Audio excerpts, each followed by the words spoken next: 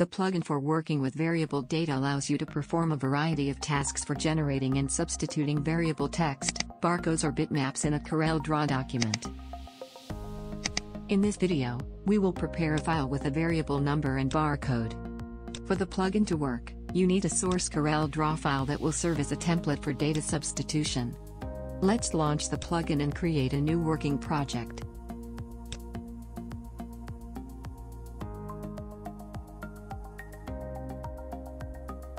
The first three tabs in the Plugins window are intended for setting the generation parameters. Correctly configured parameters will be marked in green, currently the tabs are red. First, let's add a data generation rule. To do this, in the Data tab, click on the plus icon and from the list of available data types, select Number. For this field, you can configure several parameters, from which number you need to start numbering, its step, repeats, padding with zeros to a certain length and some others. After saving the field, it will appear in the list of the first tab, which changed the color to green. It means everything is in order with the data. Now you need to go to the Template tab and indicate where in the document we will substitute the data. In our template, select the red text with zeros and click the plus icon in the right corner of the list of objects. In the Open Parameters, select from the drop-down list the field whose data will be substituted instead of zeros. After saving the object with the bound field in the project, there will be enough data to start generating. Go to the Execute tab, specify the quantity of numbers that need to be created and launch the project. The plugin will form a new CorelDraw document, the master background of which will be the original template, and variable numbers are placed each in a separate page. The finished file can be found in the project folder, which is automatically created next to the source template document. Now you can further improve the project by adding a variable barcode to it. To do this, select a rectangle that indicates the place in the document where the barcode should be.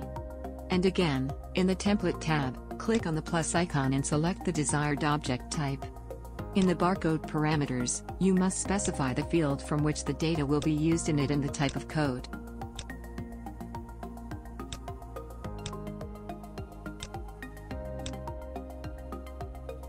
Let's launch the project, and on this time in the finished file on each page there will be not only a unique number, but also a code 128 barcode.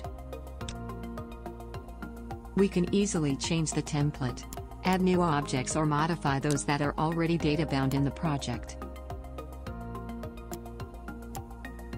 For example, let's add another number to the template and change the barcode type to QR. The plugin does not impose any restrictions on fonts, colors or geometric parameters of text objects.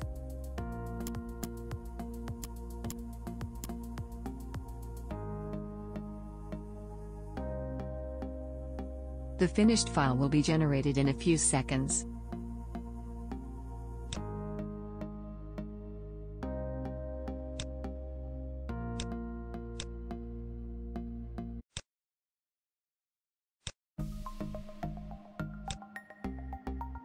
In the Result tab, you can additionally customize the result of the generation. For example, there you can specify the need to perform automatic layout on paper of the desired size. Setting for the list of paper sizes and other parameters is called by the icon at the bottom right of the status bar of the plugin window.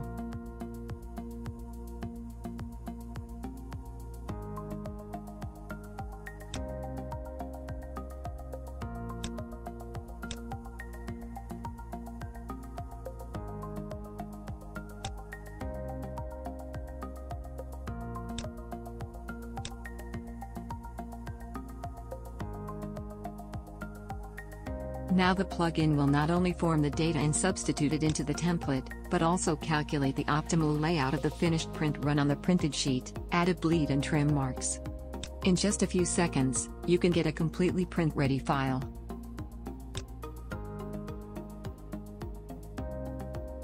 By default, the layout is performed in batches, cut and stack, for easy cutting of finished products.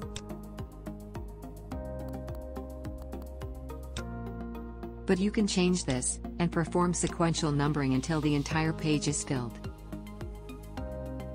Using the same approach, it is possible to create projects with a large number of different types of data fields and bind them to various objects, using both single-page or multi-page files as a template.